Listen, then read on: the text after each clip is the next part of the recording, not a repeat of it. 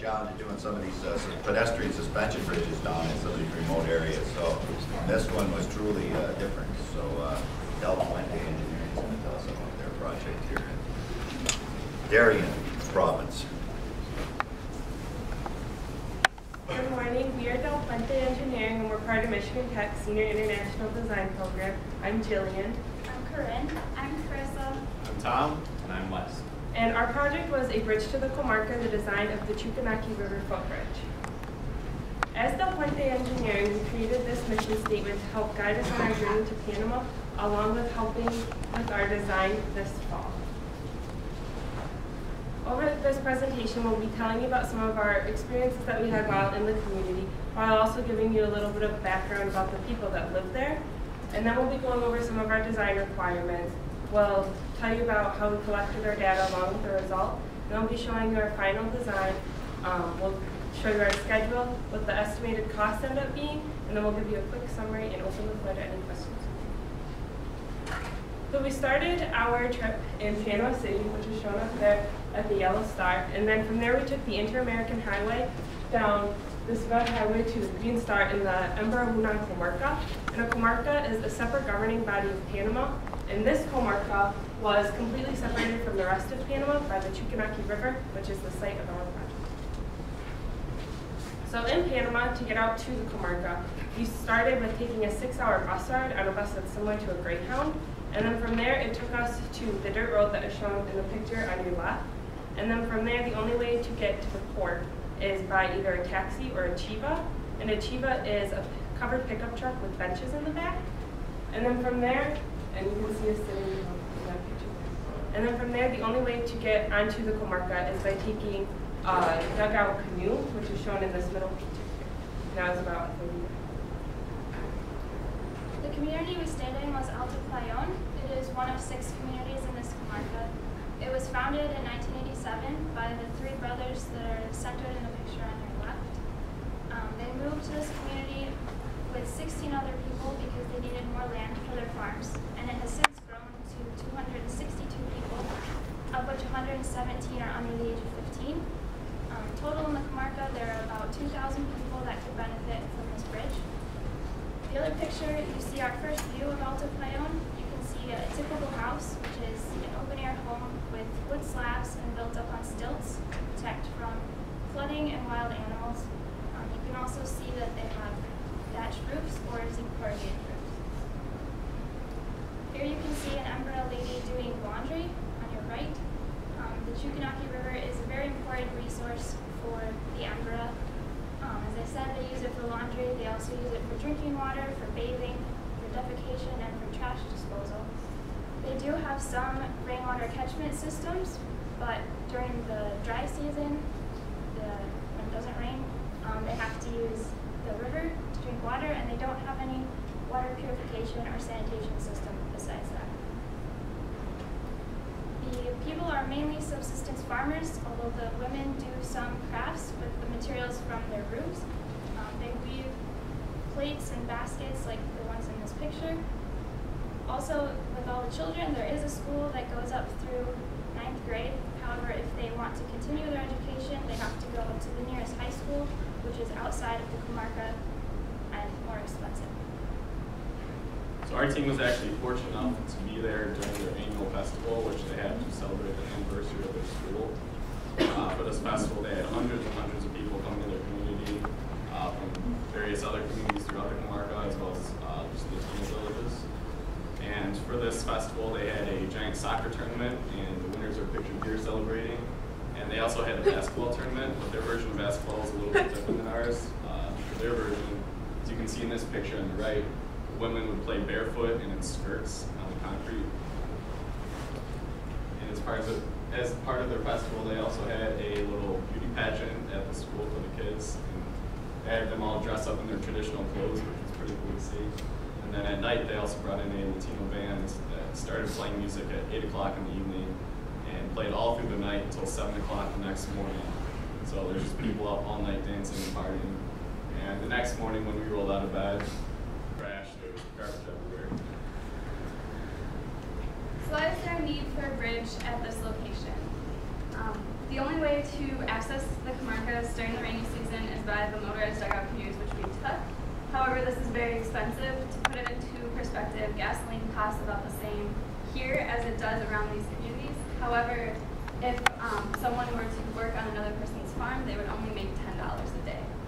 So this makes it very non-economic to leave the community, and this would be for reasons such as continuing their education into high school, medical emergencies, or some farmers have expressed the desire that if there were a way to transport their product to other markets, they would grow a surplus of food instead of just sustaining their families. The Chucunaque River is the longest river in Panama. It's about 134 miles. Together with two other rivers, it forms the Chucunaque watershed, which is over 4,000 square miles. While in Panama, we're not able to obtain adequate flow data in order to determine the 100-year flow line. However, we talked to the community members, and the highest level they remembered it being was in 2010, which was when it reached the bottom of the pump house, which we'll see later. Later, we were able to find rainfall data, for example, this precipitation map, that verified that the highest flow over the past 30 years was during the 2010 flood in Panama. So what are some of the main design challenges of our location? The first is that the soil consists primarily of clay, so not only is it prone to erosion, but it's also going to be difficult to get enough bearing capacity for our towers and anchor blocks. As you can see in this house, the foundation is actually being undercut by the river during high water, and it's not expected to make it through the current rainy season, so that's why we're concerned about erosion. Another challenge is that there is very large debris that floats down the river on a fairly regular basis, such as the trees shown here. So we will need to make sure that whatever our design is high enough out of the water to prevent any damage from such debris. So how we are planning on handling the slope stability and erosion issues is to use a deviant system similar to that seen here, which is the pump house, which is already located at the port. It draws water out of the Chucunaque River for a nearby community for Metati on the non-Comarca side of the river. A gabion is essentially a chain link enclosed rock face, and that this slope was in place during the 2010 flood when the water reached the foundation of this pump house and remained intact, so we feel like it is an adequate way to ensure that our slopes are also stable. The primary type of work what we did in Panama was surveying the proposed bridge location at the ports. For the survey, we had to use all non-electronic equipment because there was no power out there. So it was a little bit of a learning curve to use this equipment, but we got pretty decent at it. These two pictures were taken during our survey from the Comarca side of the river. The picture on the left, we're looking at the ports. You can see it's nice and wide open. There's the pump house on the right of that picture. And the other picture is 180 degrees the other way. On this side of the river is dense jungle. We actually had to get our boat driver with his machete to hack down the jungle in some spots so we can see the survey. So the main objective of this project is to provide a permanent way to cross the Chucunaque River. So some of the alternatives we considered were a cast-in-place concrete vehicular bridge. However, when talking to community members about their financial resources, this was deemed to not be an acceptable option. Another way to reduce costs was to design a bridge with a removable deck. So there would be permanent towers on each side of the river, and then as the water level rises, the deck can be removed. And then once the water has receded, the deck will be put back into place. However, another community on the Chucunaque River near our community had a bridge similar to this, and they were not able to remove the deck in time, and it was still swept downstream during a high water area. So it was not something that our communities were interested in pursuing. A third option was to use essentially a barge system with guide cables to cross the river right at that location. However, this has the same problem with being swept away by high water or debris. So it was not considered, which leaves us with our final design option, which is a suspension bridge, which will allow the deck to be 15 feet above the 100-year floodplain. Once we decided to pursue a pedestrian suspension bridge, we then had to decide what loads to be applied during our design. So not only are we considering pedestrian traffic, there are also a few families in the Comarcas that own horses, so we will be considering an equestrian load to ensure the materials can easily be transported across the bridge. We are also considering motorcycle loads because the border control in this area uses motorcycles and dirt bikes as their primary form of transportation, and they have outposts on both sides of the river, so we're assuming they're going to use this bridge. And then we also looked at lateral loading in wind and seismic. So this site survey was the result of all our survey work. There's 160 data points that went into it. And we used this map to get various design criteria for a bridge, such as the length of the span and where we're going to locate each of the foundations. Now we'll show you a few before and after pictures. We were able to obtain a 3D model from a Bridges to Prosperity site. So here is a view looking upstream. You can see the existing pump house. And this would be the after visual, I guess. We were able to overlay it on the picture. You can see some of the different components. Again, it is very high above the current water level. That's because this river floods. The level fluctuates very much, so that allows enough for that 15 feet of freeboard under the high level mark to reduce from objects hitting it. Here's another view standing at the port. You can see some more components that we'll be talking about, the steel towers, the foundations, as well as some of the different cable systems. Then here is a final view looking as you're walking onto the bridge from the port side. You can see some more detail as far as the planks, the support beams, and some other connections that we'll be discussing. So here is a plan view of our suspension bridge overlaid on our site survey data. You can see some of the various components. The tower footings are set back far enough from the river to allow for that flooding. The other main consideration was to allow for access to the existing pump house. There's a road leading up to it, so they would need to go around our suspension bridge to allow access for maintenance.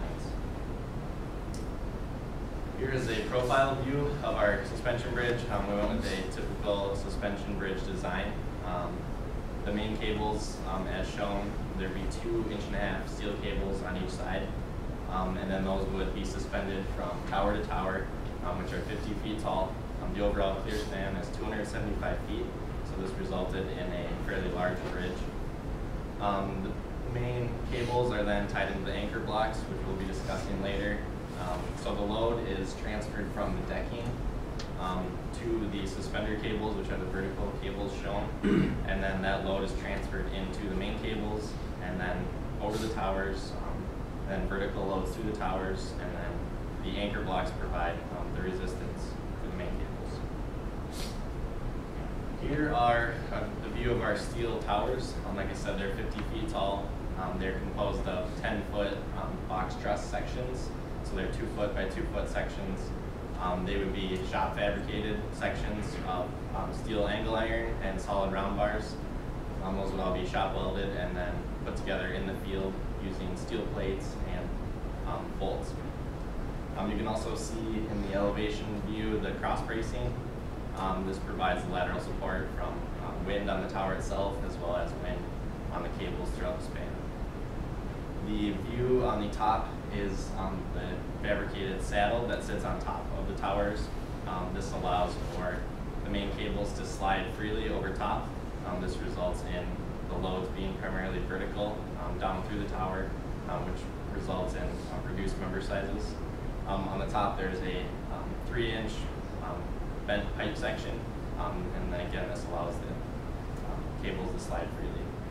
And then on the bottom detail is a typical connection. You can see the cross bracing is also bolted in, as well as the plates bolted together.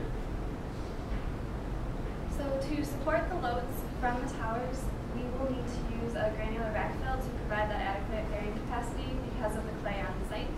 So this is a detail of the gaving system we're planning to use for the slope protection, as well as showing the backfill that will be necessary for the bridge. Each unit of the gaving system is going to be a 5-foot cube, enclosing 4 to 12-inch rock. You can also see the approach to the bridge. We went with a gravel ramp as our approach method, rather than like stairs or something like that, because of those horses and motorcycles that are going to be accessing the bridge. And here you can see some of our decking details. The top photo is a section view of our bridge, and our bridge is made out of wood decking, and the wood is locally found in the area, and then it is supported about every 3 feet by double angles, which is shown in the profile in the bottom. And then this is an assembly of the walkway design. You can see the suspender cables coming down, and then they will connect into the bracing of the double ankles, and there will be a steel plate that will be shop welded onto there that an eye bolt will go through, and that is where you'll be able to tension the suspender cables. And then you can also see there that we have a chain link fence, and that'll be about 4 feet up, and that will act as a railing for the pedestrians. Here you can see the plan and section view of a typical anchor block. They are 18 by 26 by 8 feet, massive reinforced concrete, and the anchorage hook is embedded into the anchor block, which is then connected to a turnbuckle, which you can see a detail of that. And then on the other end of the turnbuckle, it's attached to one of the main cables, and then the turnbuckle will be tightened down to the appropriate tension for the bridge. These anchor blocks were designed to sit on top of the soil because the location is often flooded, and since it's mainly clay, we cannot count on adequate pressure. Therefore, it was designed to sit on top, and it resists bearing, sliding, and overturning failures. So like the anchor blocks, the foundation that the towers sit on are also basically a giant cube of concrete. The face that sits on the granular fill is 20 feet by 12 feet, and it is 6 feet high. It's enclosed in a grid of rebar. The foundations mainly just handle a compressive force from the towers because, like Wes said, it's all vertical forces. You can also see a detail of the anchorage hooks that are embedded in the concrete to transfer the load from the cables to the concrete. These are basically just a 1 square inch steel around it. So once we finished our final design, we then estimated the total cost of our project. We used Panamanian suppliers for the cost of materials as well as equipment and labor costs. We then used our beams as a reference for production rates for each item. And our final cost of the bridge came out to $418,000, which we acknowledge is a very large sum for these communities. However, we will be discussing funding in a further slide.